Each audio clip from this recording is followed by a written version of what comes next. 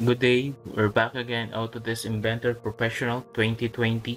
Today's topic is finite element analysis. For the project, I will be creating a new project. So click New Single User Project, click Next. For the name, I'm gonna change this one to finite element analysis.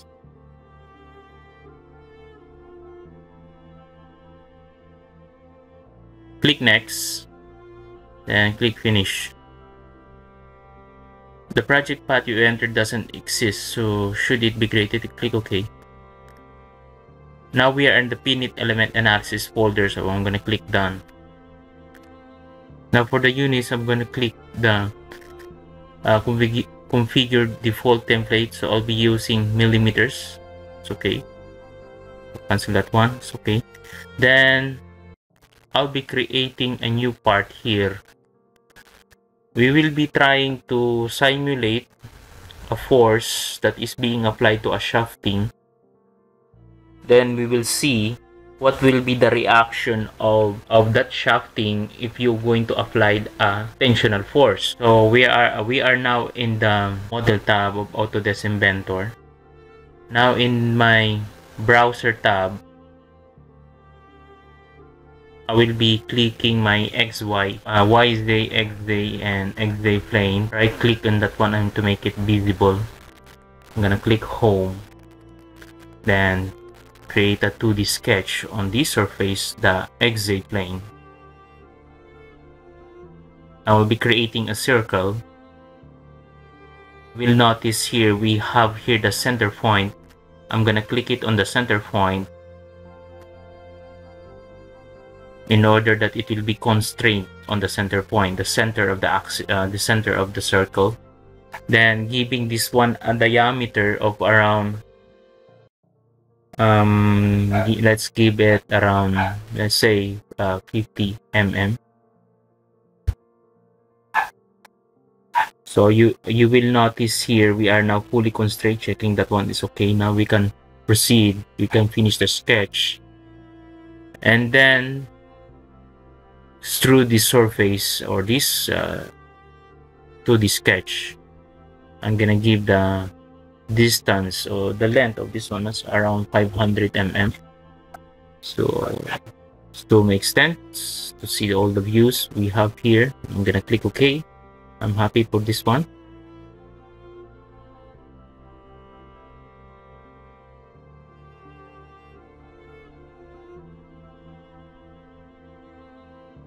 So by clicking the stress analysis simulation, so I will be transferred to the simulation window. By creating the study, we have here to create new study. We have static analysis. We will be dealing more on static analysis. In the study type, the analysis type and contact type to be used among components are specified on this tab. Static analysis, because the load or field conditions do not alter with time in static analysis, it is assumed that the load or field conditions are applied gradually rather than abruptly. This analysis can be performed on a linear or nonlinear system. In structural analysis, inertia and damping effects are disregarded. Detect and eliminate rigid body modes. If you want to detect and eliminate the solid body on which there aren't enough limitations defined, tick this option. However, the load following the removal of the solid body must remain balanced in this scenario. Separate stresses across contact surfaces. When various tensions are required across contact surfaces, this checkbox is selected. This is due to the fact that different materials were chosen for various components.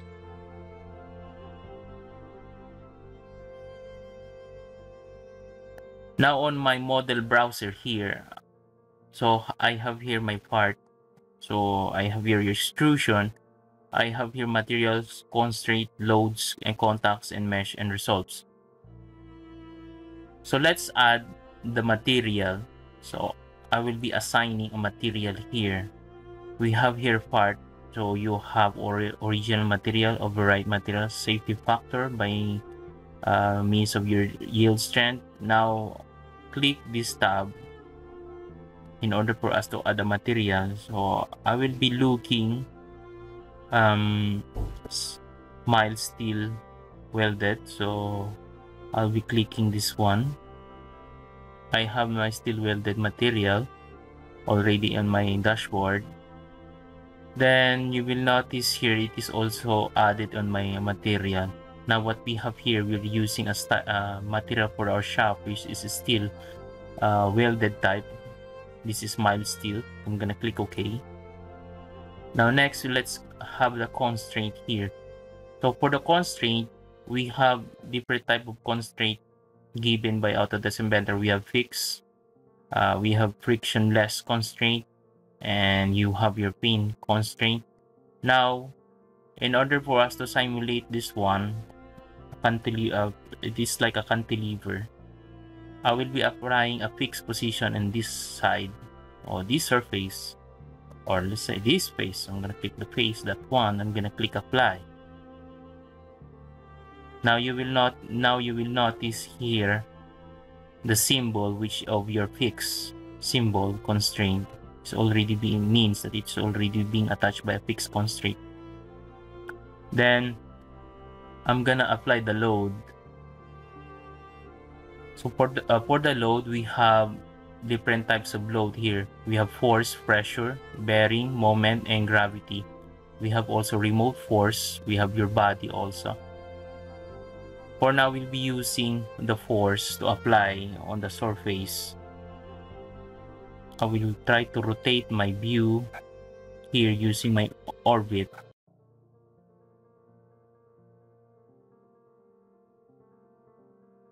Now for the location, I will try to select this face for my applied force. I'm gonna click OK here. I'm gonna select this face.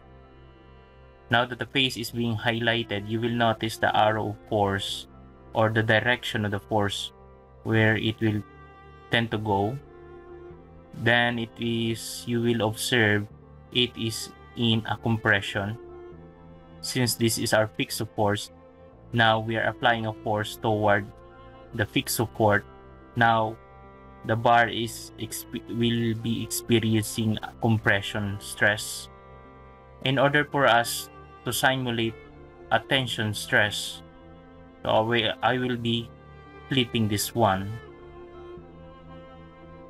You will observe that the direction of the force is on the opposite side, that give us a tensional force. Then for the magnitude, I'm gonna give the value of 1000 Newton. And I'm gonna click apply. Set this one. Gonna click the home view. Now let's go for the mesh. So for the mesh, we have here the mesh view. So I'll be creating the mesh view. We have observed here a tetrahedron mesh that is being applied to our shaft. Then we can now simulate. So for the simulate, you have your model part here. One study, one configuration will be run. Click run. Now for the result, we have the von Mises stress. You will observe here that we have the minimum of 0.228 for the unit of megapascal, and the maximum stress, which is 0.5565 for the maximum stress. You will notice here we have the color from blue to red. So it does not mean if you are in the red color, it does not mean that the material will fail. This is only just to give us insight or give us an overview what is the material being experienced during the application of force on the tension side or the tension surface. Now let's try to animate this one. So I'm gonna animate this one. So animate result. Gonna play the button here. You will notice that initially that is a minimum value of 0.28, then abruptly changing to the color of this red value, which is 0.5565. If I will try to rotate this one as it simulates, so you will also observe that we have also the minimum value at this point, which is being constrained to site.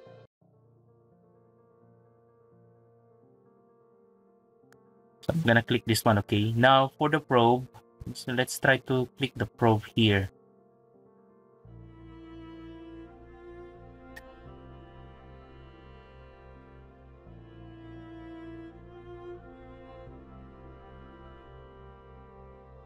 Now you will also, I can also adjust this one, no?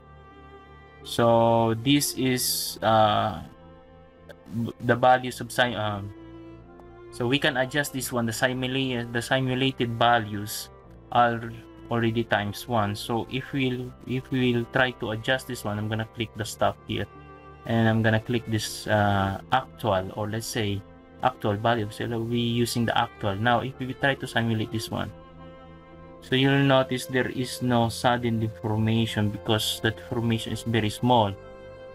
Now if we try to simulate also the deformation of the stress or the displacement, we have here the displacement along the x. We'll try to see the deflection along the y-axis. So if we have here the y-axis, if we try to animate this one, you will notice also from 0 to maximum we have 0.00 1156 for the maximum value. This is already very small for the deflection, and you cannot see it by your naked eye already, so because it's very small. So this is only just for exaggerating the result to see to give us insight in what will be the reaction, what will be the result of that force being applied to our object. So how does the material will respond by the means of the load that being applied on the material, and on that type, and also on that type of a material. Now we have also here the display for your principal stresses, third principal stresses. So you can also review that one from your machine design.